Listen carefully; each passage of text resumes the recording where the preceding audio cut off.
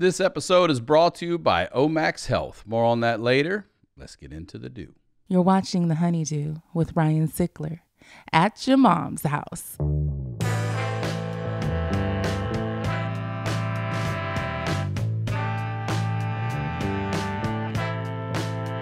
Welcome back to the HoneyDEW, y'all. We're over here at Studio Jeans doing it at your mom's house. I'm Ryan Sickler. Ryan Sickler on all social media, ryansickler.com. Sign up for the email newsletter that'll be coming out with all my dates this year. Also, go over and subscribe to my YouTube channel as well. Make sure you do that. You're gonna start putting up some more stand-up clips, stuff like that over there. The honeydewpodcast.com is the website for the show here, where you get your merch, social media links, all that stuff's over there. And what we do here every week is we highlight the lowlights. These are the stories behind the storytellers. And today I'm very excited to introduce for the first time here on the HoneyDEW, ladies and gentlemen, Taylor Tomlinson, everybody. Yeah! I love that, the clapping from the sound booth. We're all excited. This is what a team. It's a hell of a team. It is a hell of a team. Thank you so much for being here. Thank you. I'm excited. I'm very excited too. I already have my arms crossed and on the already on the bracing yourself for the trauma. But before you're the first to Let's say get that. into it. Before we do, please plug everything you'd like. Okay. Get it all out there. At Taylor Tomlinson on everything, ttomcomedy.com for tour dates. I'm always on the road. And my 1-hour Netflix comedy special, Quarter Life Crisis, is streaming now. So check that out. Congratulations. Thank you. Yep. Oh, and I should say, I didn't even say my fucking dates. Go to ryansickler.com. We got Phoenix, Vancouver, Edmonton, Minneapolis, Boston, a few other stats. Go Wow, over off there. the top of your head like that. But I don't remember my damn dates, and I should be Still, more even that, prepared. I'm like, I know I'm in D.C. I try to go regionally. Everything else, I'm like, I don't know. All right. I really want to get to know you better. So first of all, let's start with where you're from. I'm from California. Oh, you are from California. I'm from California. I grew up in like Modesto, Stockton, up until I was like 9, and then I was in Temecula and Riverside. I know Temecula well. I have a friend that lives down there. I like Temecula. It's grown over the last 15 years. It's a great place to be from. Like, it's a good place to grow up if you just want to, like, I don't know, go to the mall and play very inclusive soccer. Or it's like everyone has $50, gets to try to make a goal. Like, it's not, it's just like it's very suburban. Have you done the casino down there at all yet?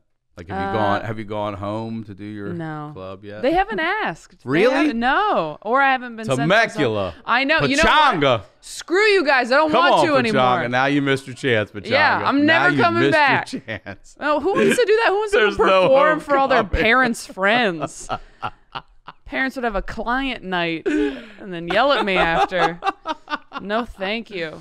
So, okay, Northern California. Is that considered northern or is it like mid? What is Modesto, Stockton? Yeah, that's Northern right? California. Yeah. Mm-hmm. And what is it like? Is it like country up there more? Yeah, where I grew up, it was more like I didn't really grow up in Stockton, like the city part. I grew up in like the rural part where there were like orchards and stuff until I was like 5, and that was probably the best part of my childhood. Just like you only have 5 good years of it. Yeah. I'm sorry. I don't know. Is it like that for most people though? That the first 5 years are great, and then like stuff starts going down. I don't. I think it just gets you when it gets you. Yeah. But I say like Slender Man or something. Yeah, just coming when it's coming. You know what I mean? I don't know. If you go back and look on paper, I always think about this at my childhood. Like, it was pretty traumatic and shitty. Yeah. But also, I fucking really did have a good time. Yeah. I really did. I know, like, I look at a piece of paper and go, oh, my God. Oh, that's terrible, terrible. Oh, God. Oh, my God. Oh, my God. But I really do. I guess the love I got from the right people, and then also being able to have. Do you have siblings? Mm-hmm, I have 3 sisters. Are you close? Mm-hmm. Yeah. See, and that was huge for us too, and extended family, like cousins that were very close, and who always made it fun, and they were suffering through the same shit. These are all the same family members and stuff. So. How many siblings do you have? I have 2 brothers. And you're all really close? Yeah, we're close. Yeah. See, that's the nice thing.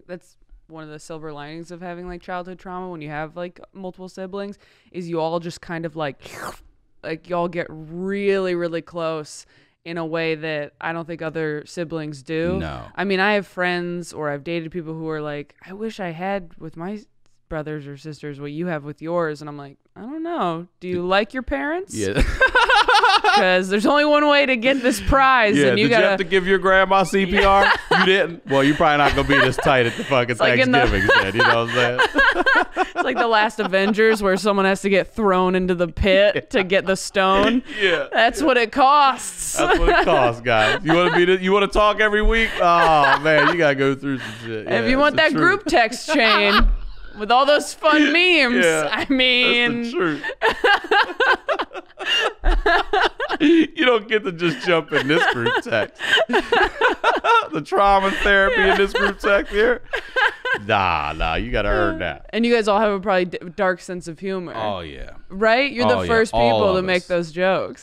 We had a family death pool. Yeah. You know, we really did. Everyone was dying, and we were like, Jesus Christ. You know, and I talk about on my first album, I really would call my Aunt Marguerite. I'm like, how you feeling? She was like, you know, I was like, I got you this year. She's like, you son of a bitch. You son of a bitch.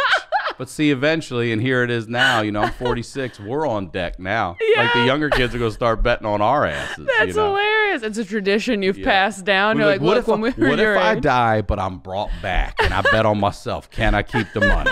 Can I keep the money? That's a legit question. How long do I have to be dead before I'm resuscitated to keep the cash? He got the 1,500 on a technicality. I was done for 8 seconds. Y'all saw it. There's paperwork on it. I'm taking the check. We're going to get a second opinion. Yeah. That is so funny. I have another question. Please. When you guys brought in like significant others, were they uncomfortable with the jokes you would make? Yeah, I mean, did you have to kind of like warn that, like, no, we can make these jokes, and you just have to get used to it? Yeah, they were and still are, because they just, like, that part of their life's over. They didn't go through that shit then. It doesn't matter what they go through now. That their teenage version of themselves didn't go through that shit. So, like, it's, you know, second nature to us. And even it's funny because like when we argue though, we go hard too, just as hard as we love. Like we will go at it. And so my younger brother was getting married in Jamaica, and it was expensive and not everybody could afford it, and he got upset with us because we said that, but we didn't really mean to be dicks about it. We're like, look, you know, it's an expense. We're definitely going to be there, but like some of the cousins aren't going to be able to make it, whatever. And they're like, well, this is where we want to go. Like, it's yours. So we get there, and everybody's a little bit on edge, and we're checking in, and we all have to give our credit card or whatever. And they're like, well, the rooms aren't ready. We're going to hold your cards. I'm like, okay, whatever. So we go, we're partying, we're having a good time. And there's a lot of tension, you know, as some weddings tend to have. And, weddings. And, yeah, which we'll get to. But a friend of ours, now, these are like we go back to like, and it's all from their trauma too. We all go back to like 6th and 7th grade. So they're there, and they rent this villa up on the hill, and you got to hike this hill to get up to it, but it's beautiful.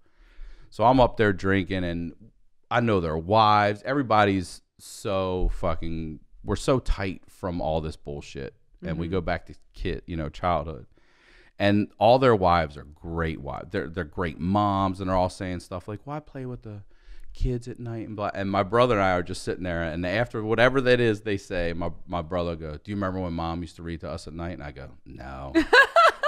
And their husbands laugh because they've known us and my mom since 6th grade. And then they would talk about it, and my brother's like, do you remember when mom used to play board games with us? And I'm like, and we would just keep going through. Well, my brother ends up getting pissed off about something, and he comes up and disrupts the whole fucking night. And he's screaming at me. He's like, it's fucking bullshit. They charged my credit card for your shit. He's just going nuts. I go, hey, I'm right. I'll send you the money right now. I'm here. Like, I didn't charge the card. Yeah. And his wife is she's going, Derek. And he's like, no, I got to get this out. And he's just, it's on the hill. It's quiet as shit. Everyone at the wedding can hear this whole thing. And he is screaming like, this is the last time we travel together. I'm like, this is the first time we've ever traveled together. I can't believe it. I go, what's the big deal? I'll pay you the money. It's not a big deal. What he's going, and his wife's going, Derek, he's going, no, I'm tired of this shit. Let me just get this out. And he's screaming. And finally she goes, Derek, we owe him. They put our charges on his card. I said, oh, is that what? Oh man, he was humiliated. But he's screaming at me. He's like, you fuck face. But that's how we argue. Right. And the wives are like, oh my God. And their husbands are like, it's okay. This is how they do it. He fucking leaves. He leaves and goes down, and he's gone for like 20 minutes. And everyone but me and their husbands are super uncomfortable. Like, I'm like, sorry about that. That's just how, like, I was like, he'll probably be back in a little bit. And like, I don't think he's going back. And then his wife makes him trudge back up that hill. And he comes up, and the sweetest retribution of all is that he had to apologize, but he was so out of breath. He's like, I just wanted to say, like, he's like, and I was like, no one fucking give him any drink. No one gives him water. If anyone gives him water, I'm going to be pissed off. You fucking apologize right now like that. He was huffing and puffing. I had to suck, like, just want to say I'm really embarrassed. I'm sorry. I'm sorry I yelled like that. I made a mistake. And I was like, this is fucking awesome. That's hilarious. Awesome. Yeah. So we're super tight, and we'll fight like that though too. Yeah. Do you fight with your siblings? We do. The interesting dynamic with us is my siblings don't go, let them do it. Let them figure it out.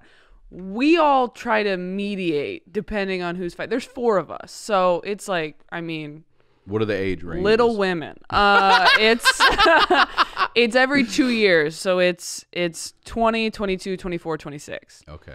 And so it's interesting because we'll go through phases where there will be 2 of us that are butting heads more than usual. So like, and my dad says that he wanted 2 because there were 2. It was just him and his brother. My mom had 3 in her family, so she wanted 3. And once they had 3, my dad is like, we need to have 4 so that everybody has a buddy. Because if we just have 3, someone's going to be left out. So it did kind of feel like that growing up, where like me and my sister, who's 2 years younger than me, we joined forces and were best friends. And then my 2 youngest sisters joined forces. And then for varsity and the JV. Yes, exactly. Yeah. And then for a little bit, my second to youngest sister kind of dropped off and was like, you know, hanging out with friends and being like a little more of a wild child or whatever. And there was like the group text with me and 2 of my younger sisters, and then my third sister kind of like came back a few years ago, and now we're all together. But yeah, I mean, there will be times that, like, you know, me and the 22-year-old are just like, I'm like, I can't, I guess we're just not going to be close. Like, there was a few years like that where I'm like, I guess we just don't have anything in common. I guess we're not friends, and I guess I'll just see her at holidays. And then my youngest sister and we've been butting heads recently, and it's because we're really similar. And she hates it when I say that. She's like, that's not true. I'm nothing like you. I'm like, we literally have the same face. Like, we look alike. We're stubborn really as hell. Yeah. Oh my gosh, yeah. We look so similar. My middle 2 sisters, they look similar. And we're kind of bookending it with my dad's genes. And my middle 2 sisters look more like my mom. And yeah, me and my youngest sister, we got into it because she was upset that like a trip we were all taking was kind of falling apart, and she started getting really upset. And I was kind of going like, okay, well, it's not a big deal. Like, we'll figure it out. And she felt like that was being very dismissive, which I can understand. And if I were upset, I would probably feel the same way. But at the time, I was just like, I'm presenting solutions. Like, I don't understand. I was like a bad boyfriend where I'm just like, I'm just solving problems, babe. You're just trying to bitch. What? I said we could go to Walmart right now and get the pictures printed. Like, and it like came to a head. And I mean, talking about everything coming back to trauma, I mean, it got down to it where we get to like the seed of everything, because it doesn't go just like, I'm mad at you for this thing you did and the way you talk to me right now. It's like, you always do this. Yep. You're exactly like dad. Yep. You don't understand. I never knew mom, like all this stuff. And you're like, oh my gosh, like what? This is more, there's like some roots to this shit. Just trying to get candles. Yeah, okay? I just want to get some candles and get the hell out of Walmart. But right? I get it. And so when she finally like we get down to like all of it, I'm like, yeah, I mean, I totally understand. But also, I just said the thing in the wrong tone of voice. And now it feels like everything's blowing up. But I fight the same way. And so my middle two sisters are trying to like mediate, and they're trying to make it work so the trip doesn't fall apart, and like trying to play both sides. Right. Where I'm like, she said I yelled at her. I didn't yell at her. And my sister's like, okay, you didn't yell at her. And my youngest sister's like, she said she's being dismissive and got angry. And I'm like, I'm not getting angry. My other sister's like, you seemed angry. And I'm like, you're taking her side. So everybody has to pick sides, and they're like, can everyone just hug before we all drive home? Because nice. We all live an hour or two away from each other, and we all have a fear that if we drive home, we're going to die, and we don't want to die on bad terms. So everyone has to hug before we leave. Like, it's just all steeped in the fear and the trauma. And yep. I mean, that closeness is there from it, but also, like you said, that different way that you fight on that like real like cellular level of like, it's more than just this. Yeah. Like it's intense. It's hard for other people to get to, you know, like I say my daughter's mother, she's super sensitive. Yeah. And I come from arguments where people are like, hey, fuck face. And I just let them finish the sentence. Yeah. You know what I mean? Like, I'm like, well, what is it? You know, fuckface so here reporting for duty. Yeah, she's like, clearly you're talking to me, you know, and I come from that. Yeah. So when she's like, that's kind of harsh or whatever, I'm like, is it? Like, you know, so it's funny because I say my daughter's mother instead of my wife, probably because of that shit. Like, I come from much more intense shit where I'm like, are we talking about tennis shoes right now? Yeah. Like, we don't have problems. You know what I mean? Like, I come from fuckface, you know, and hey, dick face. I hail from fuckface mountain. I mean, come on. All right, so let's go back and talk about what happened. I know we just got into it. We didn't even okay. I like build a foundation. We're just like, here's the house. Here's the house. Yeah. Let's go for a tour. Yeah. So you're in Stockton, Modesto. You're born. All of you born there? Yeah. All of us were born there. But our mom died when we were 2, 4, 6, and 8 years old. So what's been interesting is as we've gotten older, everybody has dealt with it in very different ways. Whereas like P.S. I have 20 years on you. Get ready to fucking cry in your late 30s at the grocery store and shit. Oh my gosh. You keep expecting it to get better. Like I said that to my grandma. It gets better, but Does it? But it's just like jumps in a parking lot sometimes or something. Some car will ride by and you hear a song, you're like, oh my God, I'm 39. I'm 39. Yeah. But wait, what happened to your mom? How did she pass? She had cancer. Pretty standard.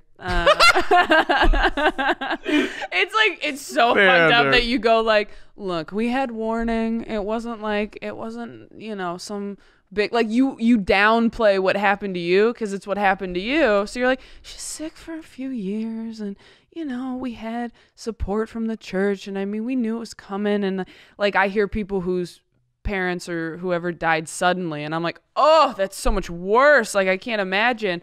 But wait. The youngest was 2? She was 2, yeah. So her whole life, like right after having, she must have, right, pretty quickly. I would imagine. She was having, from what I understand, she was having like really bad like night sweats, and she went to the doctor a few times, and he was just like, it's hormones, like it's not anything to worry about. It's hormones, which is the terrifying part about being a woman is like anything that happens to your body, it's either hormones or cancer.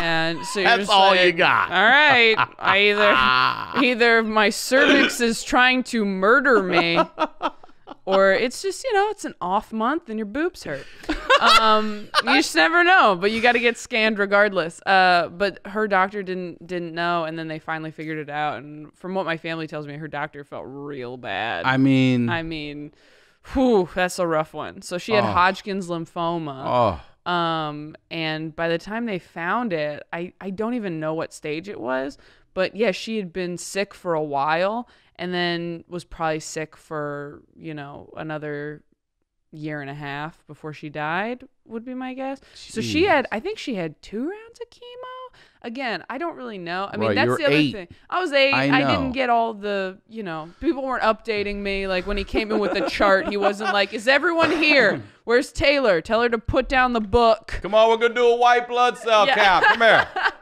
You reading Harry Potter? All right, I got a real story for you. Come here. This right here. This is once upon a time there was a sick mom, and it's yours. Spoiler alert. But yeah, I mean, I didn't even understand what was going on. And were you in and out of hospitals? Do you remember any of that? You were? Yeah. I remember at one point in 3rd grade, she was maybe going to have to go to Stanford for like a more experimental treatment or something. And it didn't end up happening, I don't think. But at the time, I remember telling my teacher and like people at school, like, I'm going to have to go to Stanford with my mom. And I told my dad, and he was just like, you're not going, like, it's mom's thing. Like, you're not going to have to go to the hospital with mom. So you just don't know what's going on at all. And again, I hear like, I lost someone at 16. I'm like, oh my gosh, that's so much worse because you understand what's happening.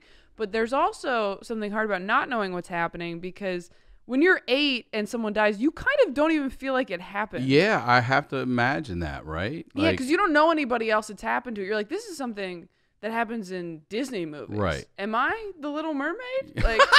Am I about to get hot? Because I'll go to Hot Topic and get a seashell bra right now. Right now I'll go get it. And then you hit puberty. I started wearing a bra like months before my mom died. And so like the shit hit the fan. Girls too, my God. I don't know if I can't prove that my period was triggered by trauma. But that is terrible. But because my body was like, emotionally you're bleeding, let's just make it match. Because I got my period real early, and I always thought it was because of all the milk I drank. But now I'm like, ooh, was it that? Or you just don't know. But yeah, I mean, it was so strange to have it be happening. And then my dad got remarried fairly quickly. I mean, my mom died in August and my dad got remarried in June. Wow. And so it was a quick turnaround. And that's when we moved to Southern California. All right. Can I ask some questions? Yeah, I have absolutely. questions I want to ask. All right. Your mom's last days, were they at home? Were they in a hospital? They were at home. They were at home with hospice. And she was like not. Yeah. I mean, not even there. She's just like a shell. So who's helping your dad with 4 children while your mom's going through this? Do you have grandparents up there, like extended we have grandparents family? up there, my mom's sister and her husband, and their 5 kids. They have 4 daughters and then a boy at the end. Yeah, and their 4 daughters are like, each one's like a year behind each one of us. Man, and that's your mom's sister? That's my mom's sister. Okay. And they were like 2 years apart. So they were super close in the way. Me and my sister are really close. So... I mean, to this day, the person I feel the worst for is my aunt. I mean, my uncle, too, because she had an older brother. My mom was a middle kid. You're still close with them? But, yeah, we see them when we go up there. I mean, we're not as close as we would have been if we'd stayed living, around the corner. But, yeah, most of my mom's family was living near us. And then we had a nanny who was like a woman we went to church with. Who's an older woman named Joanne, who we loved. And so there were a lot of people. And then we were, my family was involved in church. So there was a lot of people helping out and bringing meals and donating money and stuff. So there was definitely like a support system there.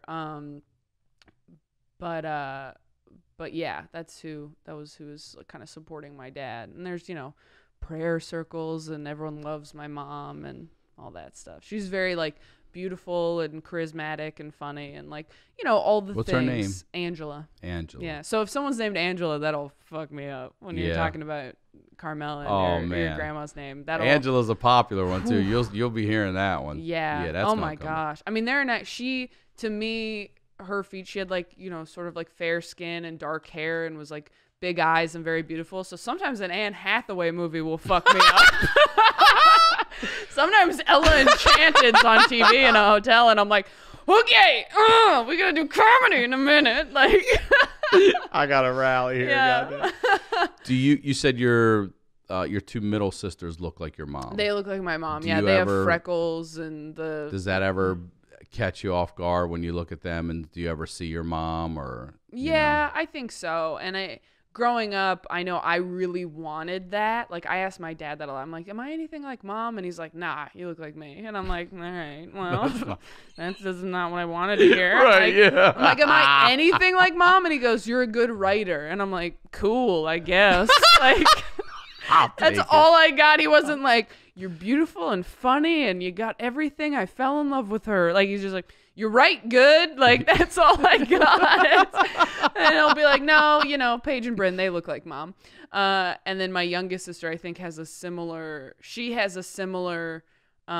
yearning to know more about my mom, and feels like she didn't get to know her, but she really didn't get to know her. I mean, right. She has no memories. Yeah, not even a memory of her. Just she pictures just pictures and videos and what? So many questions. I want to know what your dad's like, but I want to ask you, like, who in the family is, because we have one person basically that's left, and she's 75 now, and she's like the key to. At this moment, I still talk to her. I can call her and say, hey, who was blah, you know what I mean? And I can get the history of the family from her. Yeah. Because she's it. So who... It's a lot of pressure on her. Yeah, it's a lot of pressure. Whew. And I was like, stay in good health, for Christ's sake. Take your vitamins. Who in your family is that for you guys with your mom? Is there someone outside of your dad that you could call and talk to that can really tell you about, like, I mean, your aunt, obviously, right? They grew up together? No, not so much. I could, but she gets so upset. She does. She gets really sad. Yeah. And I mean, my cousins have even said, like, if you bring up certain things, like, mom will cry, and like, I'd never want to make her upset. No. How old was your mom, by the way, when she passed? 34. Oof. Yeah. God, that's so young. I know. And she had 4 kids by 34. Yeah. So how old was she? 8. So 6 she started roughly having kids. There's 4 of you. 25. 25. 25, because I turned 9 a couple months after she died. So yeah. Do you remember that birthday? I don't remember that birthday. I remember the first day of 4th grade. I remember that. Why? And why do you remember that? Because I remember standing up and saying the Pledge of Allegiance and looking at all my classmates standing and going, I wonder if anybody knows my mom died. Oh. Like, that's what I just remember that moment. And I never thought to ask my dad this until really recently, because of something one of my sisters said, where she remembered going back to school after it happened. And I remember I talked to my dad, and I was like, we realized we didn't know if our teachers knew or if anyone in class knew. And he's like, oh yeah, I didn't tell anybody. And I was like, oh yeah. And he's like, I just didn't. He was like, there was so much stuff to take care of, I didn't think of it. And then he called me back like an hour later, like crying, just like, I'm so sorry. I should have told your teachers. Like, I don't know why I didn't think. It was so heartbreaking. And I was like, Dad, it's fine. Like, you had a lot going on. Like, it's 4 okay. Kids. Yeah. And I got sent to my dad has kind of a bad memory, so I don't even know if that's true. Like, maybe he did tell them. Because I got sent to our school therapist, so I don't know if maybe he did tell them and forgot, or if I was just running my mouth, because I remember telling people in middle school that my mom had died, and I was still figuring out how to tell people. I remember telling a kid in 7th grade that my mom had died, and he was like, you're lying. And I said, what? No, why would I lie about that? And he goes, because you're laughing. Why would you be laughing? And I was like, I don't know why. And then I saw The Dark Knight years later, and the Joker is laughing while Batman beats him to shit. And I go, oh, that's why I was laughing. That's right. That was what it was. Okay. Yeah. Took a few years, but Heath Ledger cracked it. Yeah. Yeah. But I just remember like going, I'm still like that. When I'm in pain, I like, even if it's like I break my ankle or something, I still go, oh, it hurts. Oh. Yeah. Right. I'm like, what is wrong with me? But yeah, everything's wrong. Everything's wrong. You're like, something's broken in there. And I'm like, I didn't think when my mom died, I'd have to convince this piece of shit, Justin, that she had actually, I'm like, you want to see her ashes, motherfucker? Yeah. Like, this is ridiculous. Like, we're 12. Oh my God, you just made me remember something that I haven't. I'm so sorry. No. It's so weird because right before my father died, a friend of mine in high school told me his mom had died, and no one believed him for some reason either. Yeah. And one day we're walking home, and he's like, she's buried in this cemetery, and everybody's like, no, she's not. And he took us to the grave, and we were like, oh my God, she's right there. Was everyone like, we're sorry, they're embarrassed? And we were just let's go play some football. Oh, sorry, man. He took us bad. to the headstone. You just made me remember funny. that he did, because it is weird. People don't believe. I don't know. I guess they don't want to believe something like that. Yeah, that's so fucked up. You know what it is? It's for the same reason they don't want. They don't want it to happen to them. And if it happened to you, it can happen to them. That's right. And that's just not something they can let in. I remember a great friend of mine, his mom was like my mom, and her daughter died in a car accident. 2 kids, actually, 16, a boy and a girl, Anthony Emilio, and her name's Kelly Patterson. They got hit by a guy, and back then their heads collided. They were buckled, but their heads hit. And anyway, I remember some parents wouldn't go. Yeah. And I remember talking to those parents are like, they're looking at this person like, this is our worst nightmare. Our kid's dying, and here's 2 of them right here. And it was just, it shook that town, like, fuck. And then a few more had happened, and you could just see like, but it's funny. You said at 16 I was more aware, and you're right, because I remember our dad's funeral was an excused absence from the school, because my brother and I are twins, and then my younger brother he wasn't in school yet, but we played all the sports, all that shit. And when I got back to school, I've never felt like bombing on stage has felt, this is what I'm saying, it seasoned you for fucking life. Bombing on stage has felt better than the first day I went back to school, and I just felt like I knew it came from a good place from everyone, but it was just like I was being just under this magnifying glass of being like there, and just people walking by, some people wanting to say something, not knowing what to say, some people just not even want to look at you, and it was just this feeling of like, I don't know, it felt gross. It was almost, it was vulnerable, and it was raw, and it's like it was like you were this like special case, you know what I mean? And I never wanted to ever feel like that. When it came to something like that. So I remember that fucking feeling. And I know what you're saying. Like, it's weird. And then and you said something really interesting too. Like, I was learning how to tell people, like, oh my God, you have to learn how to tell that fucking story. So everyone knew when you went back to school. Yeah, because they were allowed. Well, it was an excused absence. For everybody. Yeah, the school could go, and they wouldn't count it as against you if you wanted. Yeah, it was really nice. Wow. Did you go to a small school? Yeah, it's funny. Or was your dad like a local hero? My dad was a local hero. Yeah, he was one of those jetpack guys. No. I'm like an excused absence. He'd fly around and shit like, hey, it's Ryan's dad.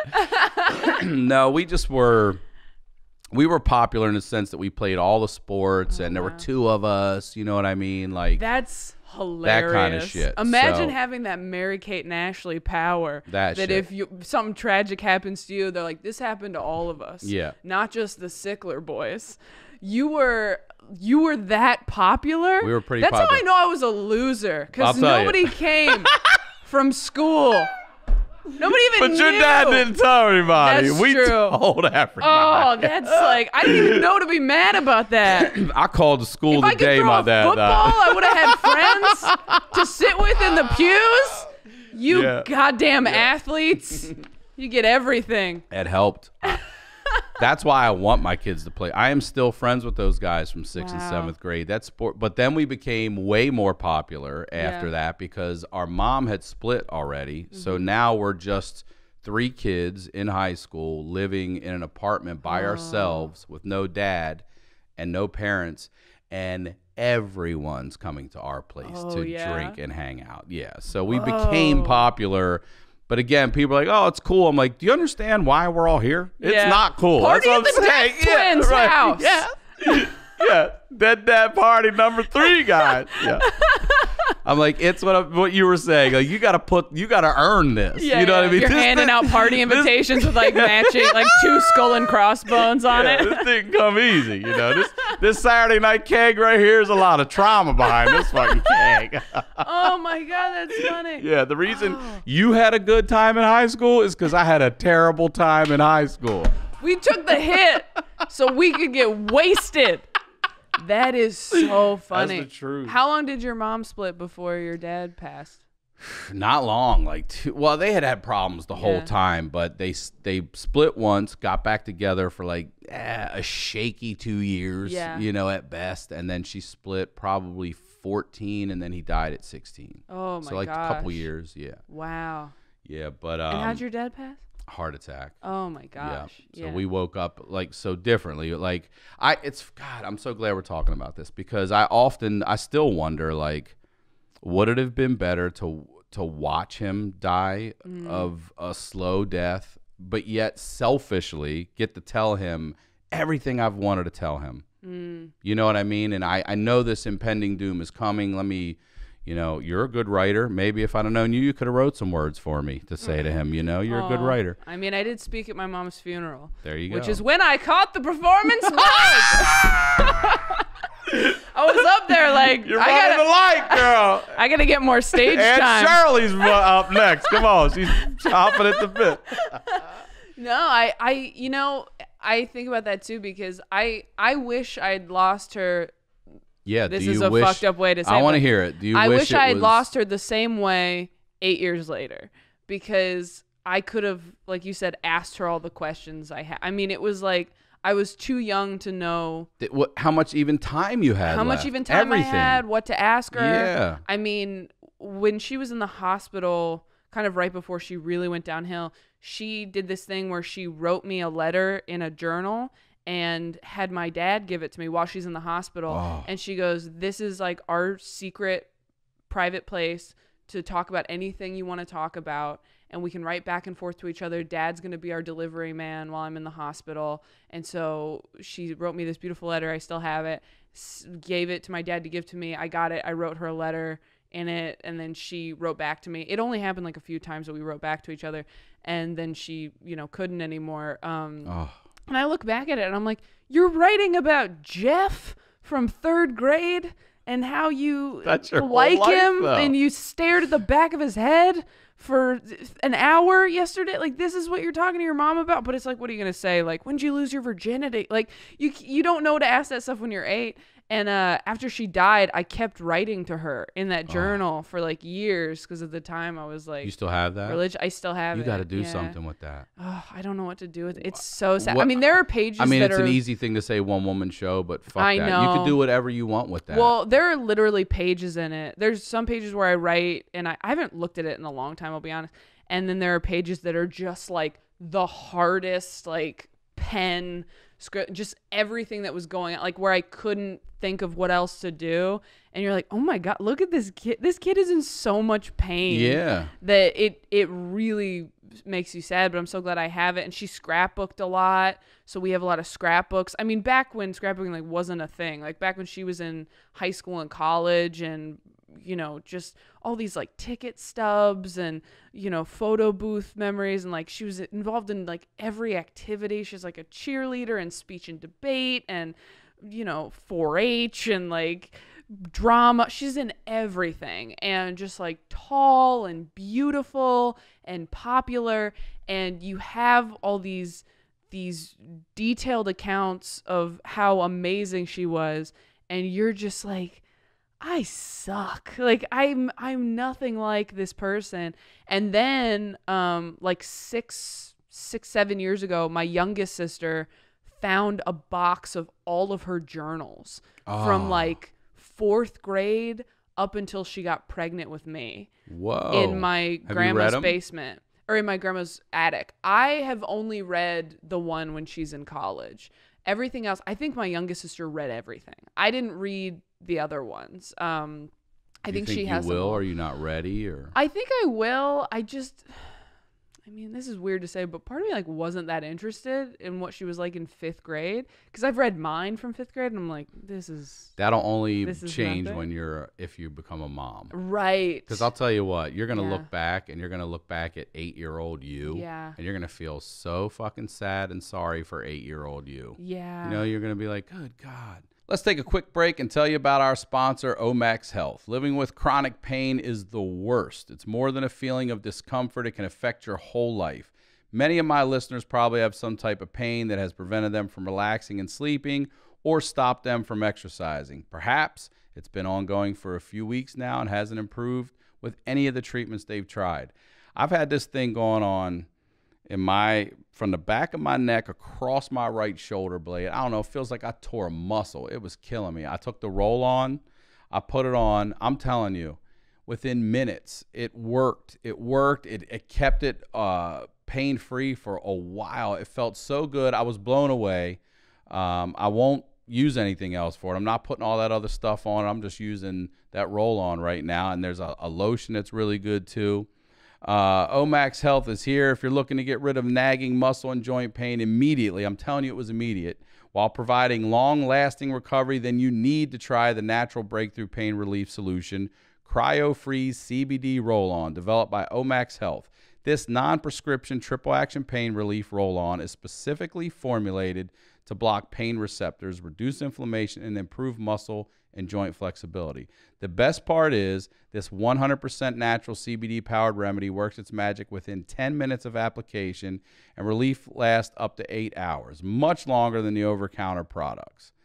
Omax Health is offering my listeners 20% off a full bottle CryoFreeze pain relief roll-on plus free shipping. I mean, come on, 20% off and free shipping. The discount also applies toward any product site-wide. Go to omaxhealth.com today and enter code HoneyDEW. That's omaxhealth.com and enter code HoneyDEW to get 20% off CryoFreeze and site-wide. Now let's get back to the do. It's funny you said this kid was in so much pain. In 7th grade, I wrote a song called Cloven Hoof Bitch about my mom. And you just may remember this. That's what it was really called. Cloven Hoof Bitch. You just remembered Cloven Hoof Also Bitch? I would sing that every morning brushing my teeth. Cloven Hoof Bitch. Also inspired Cloven Hoof learning through the church about the cloven hoof. Yeah. And I remember I can't believe this. I'm in lunch. We had a big, cafeteria in middle school. 7th grade, we're sitting at this table. It's like 8 people to a table or whatever, 10 people. And I'm showing it to my best friend, Matt Schilling, and we're dying laughing how dumb this fucking shit is. And the lunch lady comes up, and she's like, hey, can I see that? And she takes it, and I'm like, ah. And it's literally about my mom, and it's called Cloven Hoof Bitch. And she gives it back to me, and she goes, it's pretty good. Oh, my gosh, that's incredible. Didn't tell on me, didn't report me to the principal, nothing. Just like, here you go. It's that's good. A scene in a movie or a show. Hey, how about maybe saying, hey, are you hurting inside? Yeah. Or can we talk, just you and me outside? And she's like, that rhymed.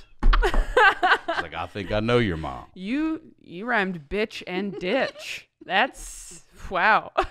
What she is and where you want to put her. I'm impressed. It's like, that's hilarious. That happened. I mean, wow. That makes me, again, wonder if my teacher knew. Because, I got sent to a therapist that worked for the school. And then my dad sent me to a therapist who I actually really liked, who would just let me play. She's just like, here's a sandbox and you can tell a story. And inevitably everybody in the sandbox died. And she's like, why did they die? I'm like, that's just what happens.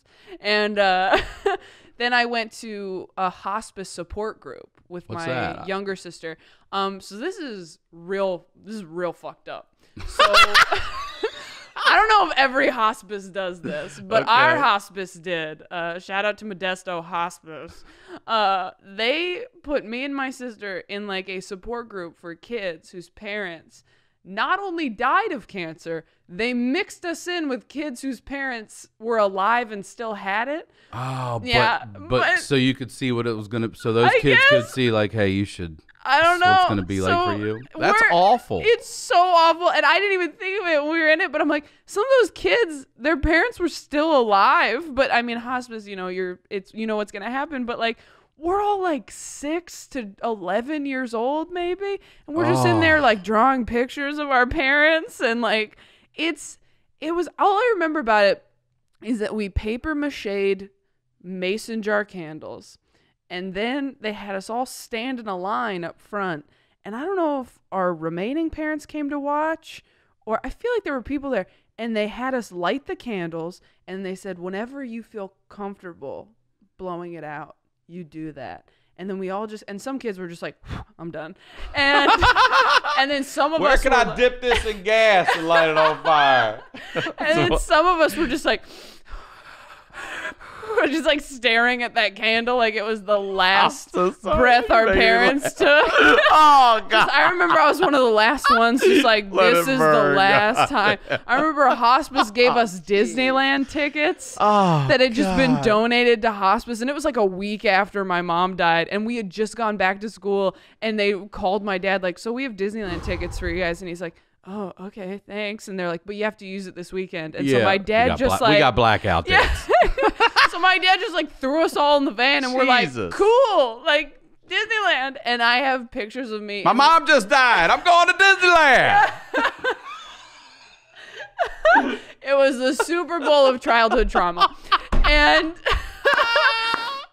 that really is. There are pictures of me in the van with like a backwards hat on, pigtails, the most oval glasses you've ever seen. Like I'm chubby and I got, you know, just an outfit that doesn't match. And I posted it for a throwback once. And I think I said like, this kid's mom is dead. Like it's so apparent that my mom died moments ago and nobody knows how to brush my hair at home. I mean, I think we all had dreadlocks for 6 months because I mean, that's not your first priority. It's just like, let's just get them to school so they're not, you know, traumatized and uneducated. But I mean, yeah, it's nobody was making sure we were color coordinating right, yeah, in the months to come. But yeah, the finding stuff. 4 kids at Disneyland is like 40 kids at Disneyland. 4 kids at Disneyland after their mom just died. Yeah. I mean, fuck. I know. Your dad. I mean, what kind of dude is your dad? Just straightforward, like you say, like you're a good writer, just like that. Yeah. Like, what does he do? He was a music teacher when we were younger for like 10 years, and then he remarried my stepmom, who I do a joke about now. My new hour has like 12 minutes about my mom dying, and I say on stage, I go, we call my stepmom Mom because when my dad married her, like nobody was using it. So we were like, yeah, sure, be Mom. Like, if you had titles make it. Yeah, if your principal quit and then you got a new principal, they wouldn't be like, this is Barry. It's like, no, it's your new principal. So we call her Mom. So my mom now, she was a real estate agent when my dad married her and like so successful, like had a boat and like multiple houses and was living. We moved into her house and there was plenty of room. Like she was killing it. She was 8 years older than my dad. Like, how'd they meet? And they met quickly. She worked with my dad's mom. Okay. So she heard about just like my mom being sick and I guess just like gave us money, like just like gave my grandma money and was like, please, like I want to help with their hospital bills. Like that's a horrible situation. And other people had done that. And my dad called her when we went to Disneyland because they hadn't met or anything. And he was just like, hey, you know, I just want to say thank you. That was, you know, very nice what you did. We're going to be in Southern California. Would love to like take you out to dinner to say thank you so much. And she was like, oh, I'm engaged. And he's like, bitch, I'm not hitting on you. Like my wife died like weeks ago. Like I'm saying my kids will come. Like we're just trying to say thank you. And she was just like, oh, it's just, you know, it's not a good idea, but you know, and they, you know, started talking because my dad, I don't know if my dad was like this before my mom died or if my mom dying made him like this, because my mom dying made me like this, where I'm like, I get into it. I don't do small talk. I'm like, you happy? No? Let's talk about it. Oh, so amen. He and my stepmom just started talking about her relationship. Engaged. She's engaged. Okay. And somehow they talked about the fact that they were having problems or something. And my dad just told her like, look, I don't know you at all, but you seem like an amazing person to just give money to a family you don't know at all. And I got these 4 kids. Right. You know, like. Not at all. He was just like, look, he wasn't hitting on her. He was just like, look, you deserve to be happy. Like, you should, you know, I don't know. But she went from being engaged to whoever that dude was. Yeah. To very quickly marrying your dad. Not within a year? Within a year. Less than a year. Yeah. Like August to June, I think you said, right? Yeah. And it's not like they got off the phone like, we're together. Like she, I think, went to therapy. Pack your shit. We're moving. All right, technical difficulties, but we're back. You like how I said that? Like it's my show? Yeah. Anyway, I don't know how exactly it went down with my stepmom and her ex, but I just know that after they talked, You said they might have gone to therapy? They might have. I don't know. That's really fucking mature. I mean, that's a... Yeah. Well, I mean, she was, she's in her 40s at that point. So she I think, tried to make it work with him, or but they broke up. I don't know how long after. I don't know the exact timeline, but I know she and my dad talked on the phone like in August, and I know they were dating by Christmas. And they started talking on the phone because they lived 5 hours, 6 hours apart, so they like fell in love over the phone. Like it was right when my dad got a cell phone, and they were just talking all day, all the time, and really got to know each other that way. And then they met halfway, and it's so cute to hear them talk about just being like my stepmom will talk about it, like I just thought like, oh my gosh, like I hope we're attracted to each other. Like I'd never even seen a picture of him. Like mean, Love is Blind.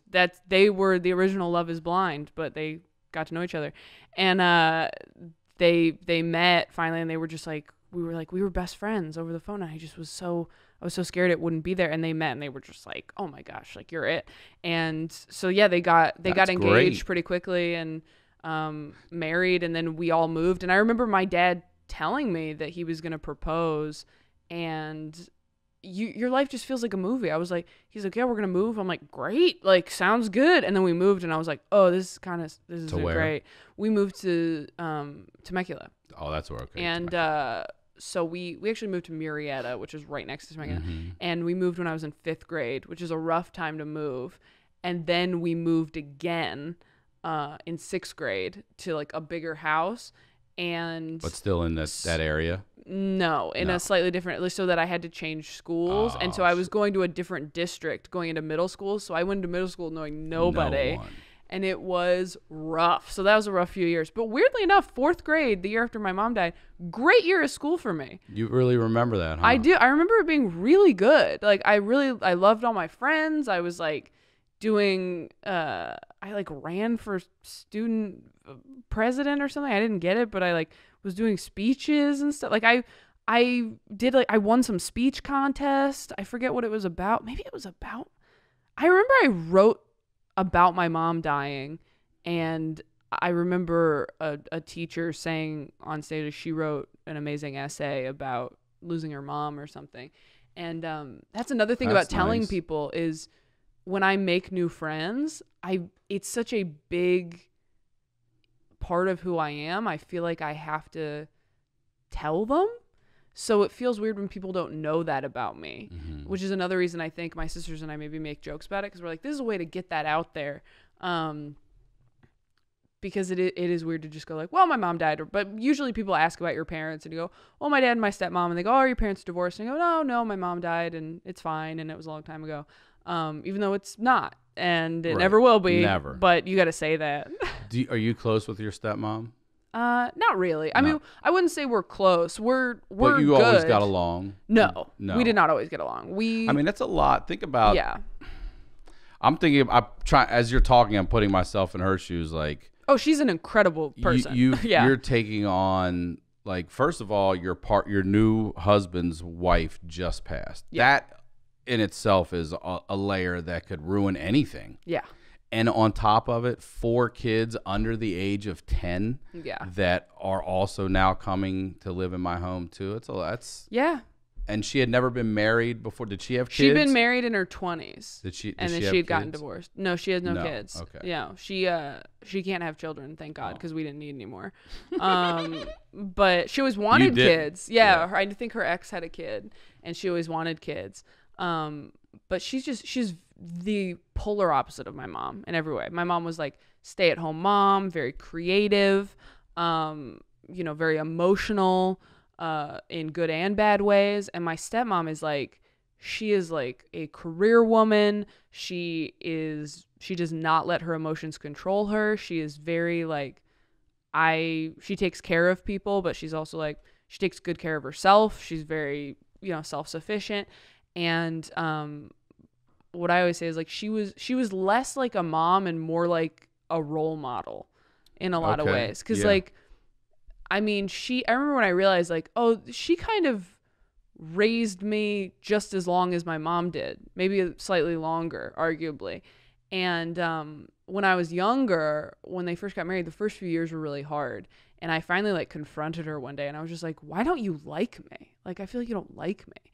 And we were arguing and my dad kind of came in and was like, you guys have different love languages, the love language thing. And he's like, your mom likes acts of service. You like, quality time and physical touch or whatever. And my stepmom's just not like a touchy feely person. She's with her dog, but not really with other people. And I had to just learn not to take that personally because it didn't have anything to do with like her not loving us or anything like that. It was just like, she's just different.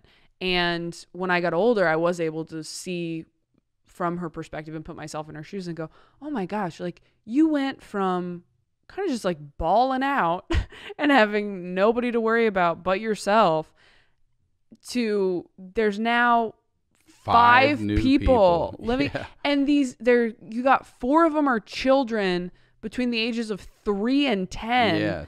Yeah. That's nuts. That's nuts. It's crazy. And like my dad, and they're still together. They're still together. They're so happy. It's been 16 years now. Wow. 17 years, I guess. And they're like the best couple. They're the best couple I know. They're best friends. They have so much fun together. But even that was hard. It was hard because my dad became a realtor after they got married. Then he was working like every day. Like, I mean, Monday through Sunday, working all the time. And because my stepmom was a little bit of a workaholic. And it was like my dad like took better care of himself. Like he got more attractive. Like he just like kind of revamped his life a little bit is how it felt. So in a weird way that I didn't recognize at the time, but I did years later in therapy, I'm like, oh, I think I kind of resented my dad because he got to have this whole new life really quickly. And he almost got like a second chance. Not that he was going to divorce my mom or ever would have or anything like that, but it was like he went through this horrible traumatic thing and then he got to be happy pretty quickly. And also have his kids be financially stable and like you're not bouncing from home to home and apartment to apartment. Yeah. And in a better school district. Yeah. Like all that stuff. But it's hard. It was hard too because I wish he had waited a little longer. Sure. Yeah. But I also don't because it was so great for him. I'm like, he deserved to be happy. I mean, he'd been through hell. But also a happy him is healthier and better for you guys too. You'll never see that when you're 10 years old. I know. We're not even if someone came and told you that, you'd be like, what the fuck are you talking about? Yeah. And it would have been hard to move at any point, but there have been times, and I've talked to him about it, where I'm just like, I kind of wish you'd waited like another year at least. And he was just like, I don't really agree with you. And I'm like, all right, that's fine. Like I get it. And there's no way to ever know. Also they were newlyweds with 4 kids, which is not like the best situation. So they would send us back to Northern California, like every school break. Like, so we'd go for like 2 weeks over the summer, a week at Christmas, a week at Easter, to stay with my grandparents, my mom's parents. Good. That's nice. So, and my mom's parents adopted baby twin girls like a year before my mom died. So they also had like a new, like, I don't want to say project because they're children that they love very much, and they're 20 now and my grandparents are in their 70s, but like they had kids my youngest sister's age. So we'd go with my grandma. My grandma's got like, she's carting around like 6 kids. She got like this huge van, and we got really close to my grandma in a way that we wouldn't have if we lived 20 minutes away. Her babies. Yeah. I mean, I'm glad to hear you got close to her like that. Oh, we stayed with her a month out of every year. Yeah. I mean, she like helped raise us. She loved that. Yeah, she did. We talk about it. We talk about it a lot now because, we would have had like sleepovers with her occasionally if we lived near them. But it wouldn't have been like it was. Like, we have such a comfort level with her that I really appreciate and I love so much. I mean, I had a joke about her in my special or in my hour before I shot the special, and I ran it past her beforehand, and she laughed, and then like the next day texted me and was kind of like, I don't know about that. And I was like, it's gone. Anything, I never want to upset you. Like we'll never do anything to jeopardize our relationship, because she really did. She became the maternal figure in our lives, because again, my stepmom was fantastic and took care of us in so many ways, and like made us so much healthier too. Like I'm so much healthier. I have such a strong work ethic because of her. But didn't have that natural maternal touchy-feely thing, like read you at bedtime, like just didn't have that instinct, which is understandable. So, and I think she had like a rough childhood that I don't know too many details about, but knowing all of that definitely helped, but it didn't make it any easier. And there was a certain amount of like us versus them a little bit, because it felt like my dad was in this love bubble and the four of us were kind of like just still mourning and adjusting to our new lives. So that was like an interesting dynamic that I think we're still working through as adults. Because, you know, my sisters and I are so close, and I think sometimes my dad probably feels like we have a secret group he can't penetrate, which, you know, I don't think is that bad. I understand that it's probably hard as a parent to look at your kids and go like, what are they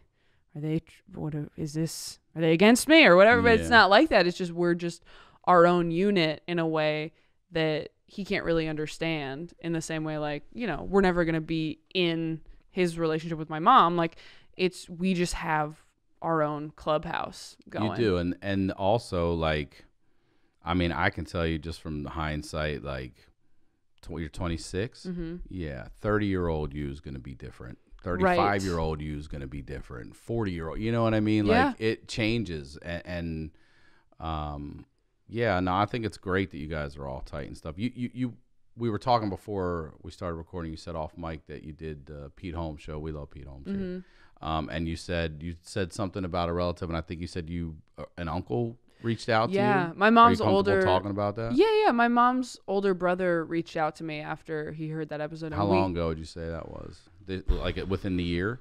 Like a year and a half ago, Okay. maybe. And just, you know, texted me, and had texted me when I moved to LA and was like, hey, we live nearby if you ever need anything. And I'm So like, they're out cool. here?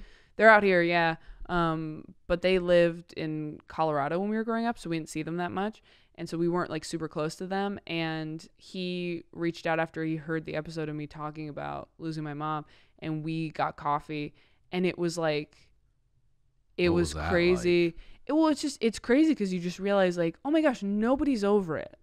Like, nobody's over it. Everybody has different things. You never get over. You get better with it, but you never get over it. You'll never get over, you know, time and whatever, therapy, whatever it is for you that works. You get better with it over time, but you'll never get over that. Yeah, and day to day it's so different, because some days I'm really angry about it, that I lost my mom. I get angry when I see my aunt with her daughters. I get angry that I don't have that, or I get really sad that I don't have that.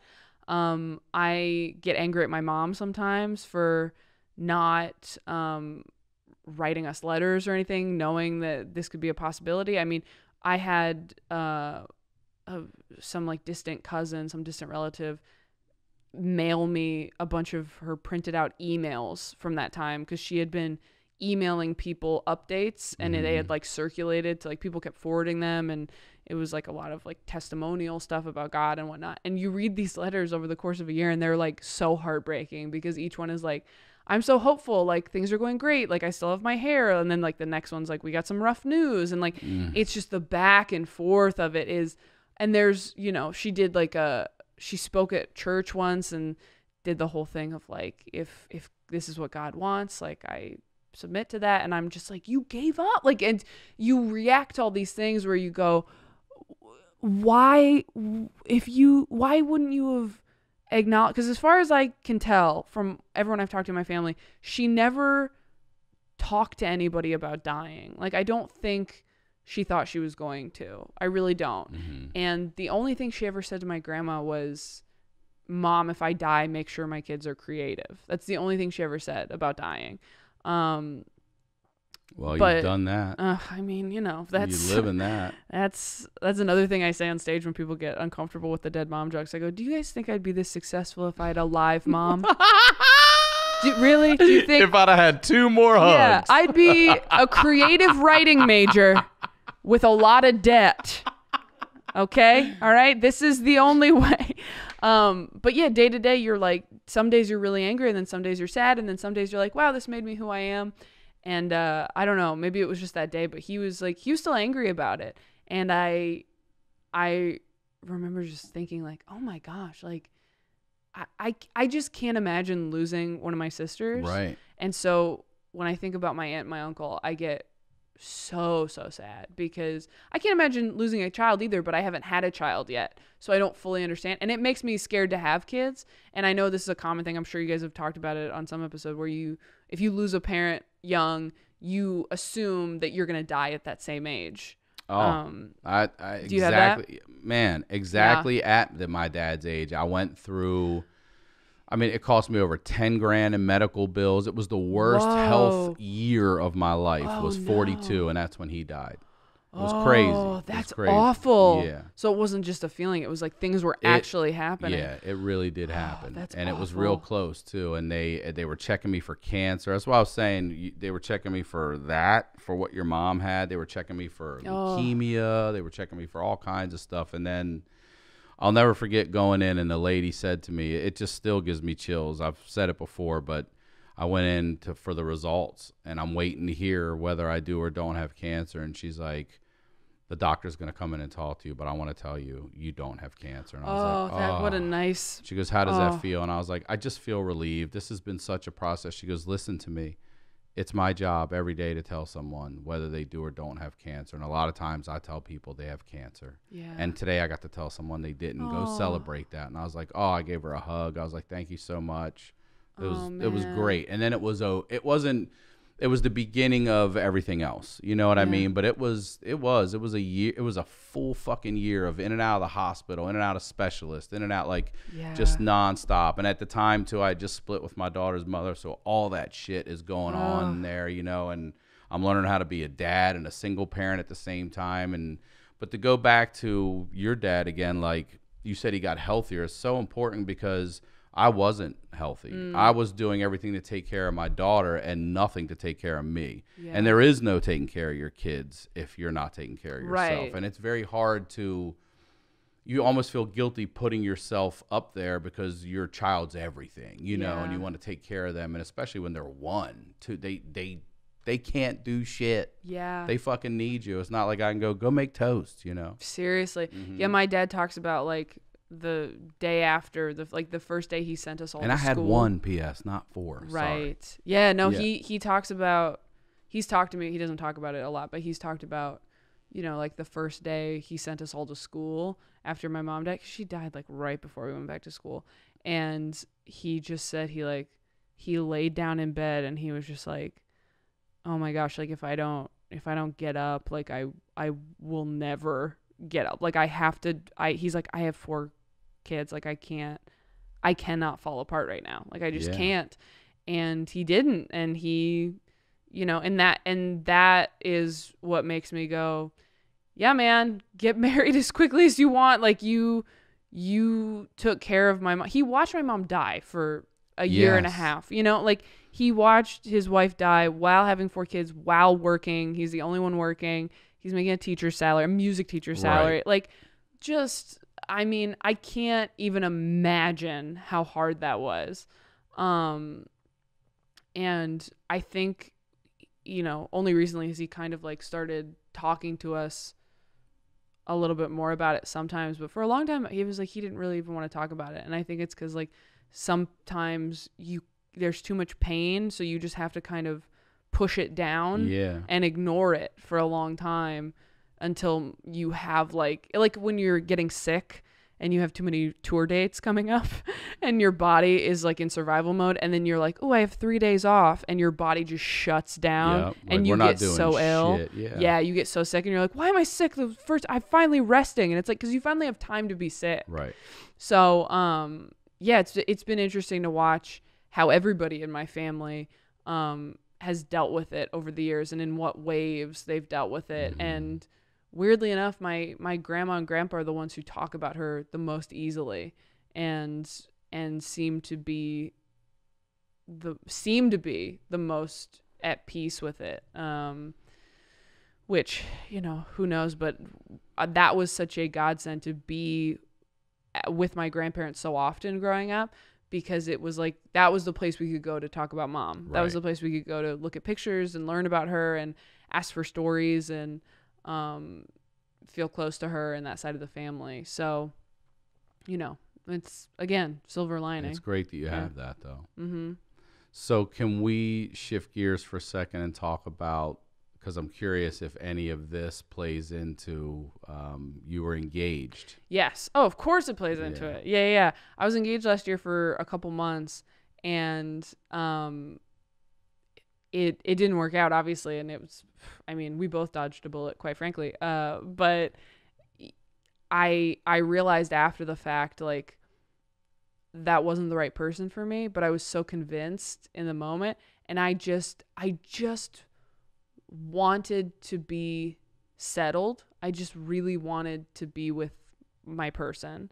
And, I loved him very much, and there were, a lot of different things, but I think I got engaged for a lot of reasons, but, I think I really wanted, and we got engaged at my grandparents' house, like in that orchard that I grew up in, and like my whole family met him that night. Like, it was this huge thing. It was like a beautiful day. Like, my sisters were part of the proposal, like the perfect proposal, like so amazing.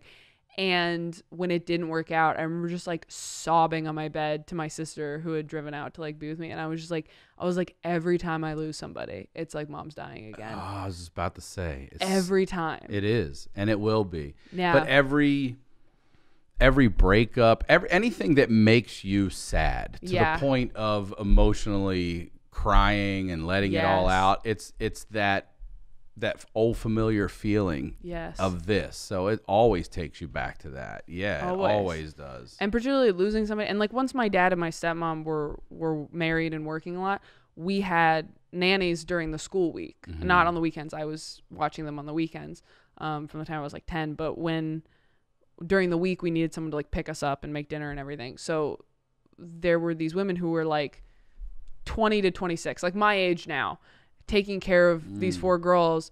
And it's a temporary job. It's not something you usually stay with. So these women would come in and out of our lives for like 8 months to a year. So we're losing people that we're getting close to. It's like we're being re-traumatized every year. And I did not even realize how traumatic that was for me until I got into therapy in like the last year. And I'm like, you know what? Because I was like, why is it so hard for me when I lose people, or why don't I trust people to stay? Because my mom wanted to stay. It's not like she didn't want to. And then I go, oh, because all these women kept leaving after my mom died. So when I'm with somebody, and then my dad got remarried. So when I'm in a relationship, my fears are, you're going to meet someone you love more than me, which is... I'm over here checking off my list with you. Check. Like, you're going to meet someone you love more than me, which is how, on some level, probably what I felt like as a kid. My dad met someone he loved more than us. And then if that doesn't happen, they'll just leave for whatever reason. I mean, those women all left for different reasons. They were going to have their own family. They got married. They had a kid, whatever. They got bored. Like, they're abandoned. They moved to New York, like whatever it is, they were gone. So I'm like, they're going to disappear one day. They're going to be out of my life, and I have to prepare for that. And if they stay and none of that happens, they're going to die. So yeah, that's right. There is no situation where anybody stays with me. But they are going to die. They are going to die. At some point. I know. But I could go first. You could. But like, I remember sitting in therapy just going, there's no way out. I am always going to lose people. And it is every day with my sisters. I'm always scared of losing my sisters. because that's the one thing I cannot wrap my head around. And I remember the day, because I gave the ring back and stuff because like some stuff happened, but like an hour before the first like event in the string of events that made me go like, we're not engaged anymore happened, I literally said to my ex-fiance, I don't know what I would do without you. If anything happened to you or my sisters, I don't know how I would do. I don't know how I'd keep doing comedy. Like, I don't know how I would go on. But let me see if I can find out. I know.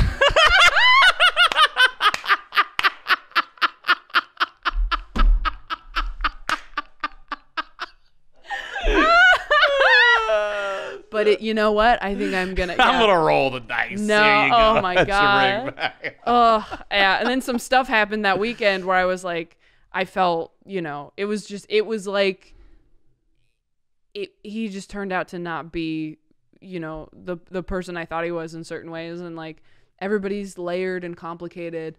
So it's some days I'm angry about it, and then some days I'm just like, okay, well, we all make mistakes.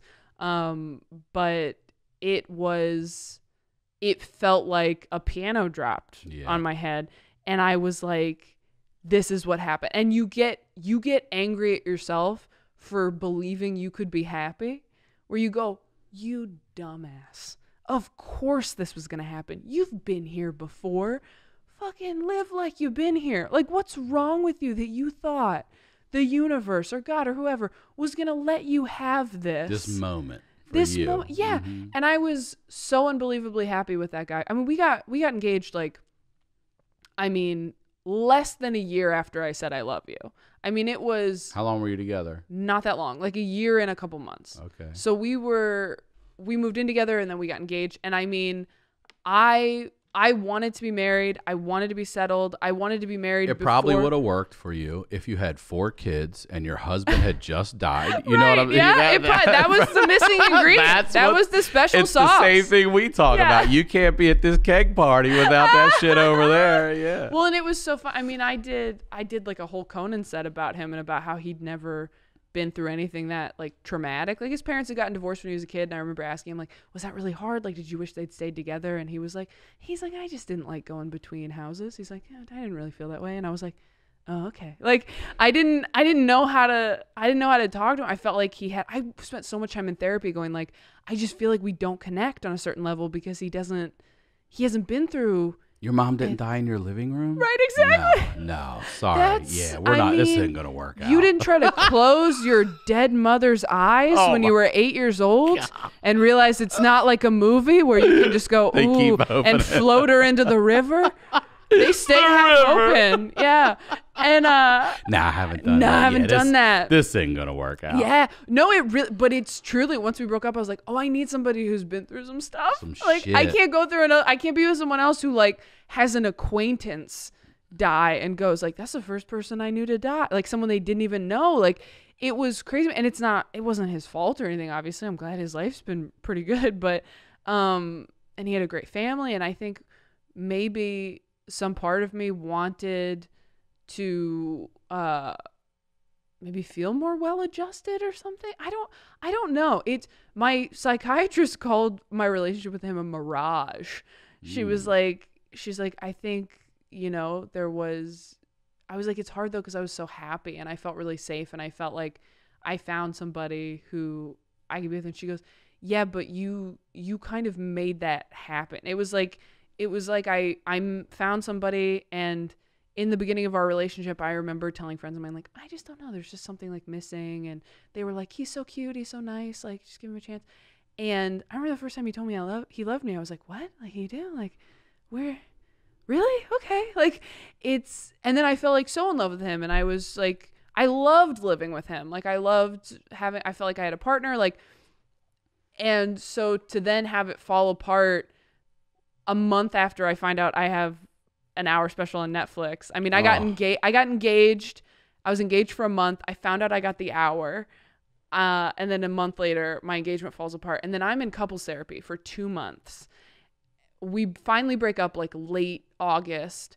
And then I have September and October to finish my hour, which changed a lot. Yeah, I bet. As you can imagine. Yeah. The opening joke was no longer, I'm engaged. Yeah.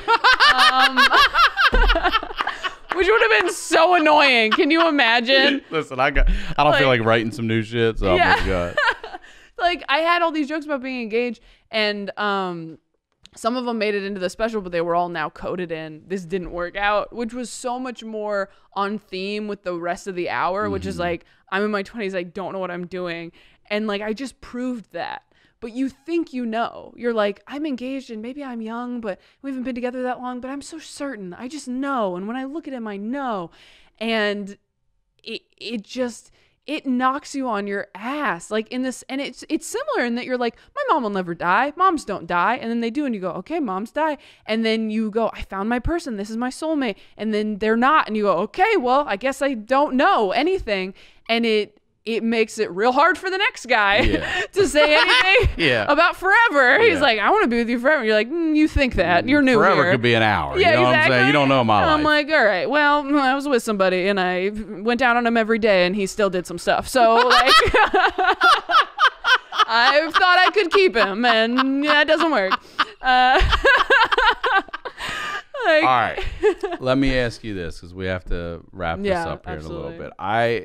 Especially since your trauma happened so early at 8, what advice would you give to your 16-year-old self? And I love this because it's only 10 years ago for you. And like I said, I'll bet you when you're 30 that advice changes and it keeps going. But right now, what would you say to your 16-year-old self? Well, when I was 16, when I was like 16 and a half is when I when I started doing stand-up. So, but the beginning of the year was like the hardest year because I was severely depressed, really, really anxious. And there's a joke about it in the special about me telling my dad I need to go to therapy and that I'd been like thinking about killing myself. And he pulled a knife out of the knife drawer and just went, be my guest. For real? Because he was mad at me. Yeah, because we were arguing. And of course he apologized to me like a year ago for that. But the first time I brought it up to him, he was just like, oh yeah, I remember that. Like, that was one of my Hinkle knives. Yeah. He was like, absolutely. And he did get me into therapy shortly after, but we fought so much. And a lot of it was like, I was just so depressed. And I think what I would probably tell my 16-year-old self is like, probably just like, Dad said something and he didn't mean it. And it feels like this feeling of being so depressed is never going to end. And I'll be honest with you, Taylor, it will be something you deal with for the rest of your life, but it's going to get so much better. You're going to have such an amazing life. And what you feel right now is going to feel so far away in just like a few years. And right now you feel trapped by it and you feel like this is just my life and this is who I am and I'm broken, but it's not. And you're going to figure it out and your dad loves you and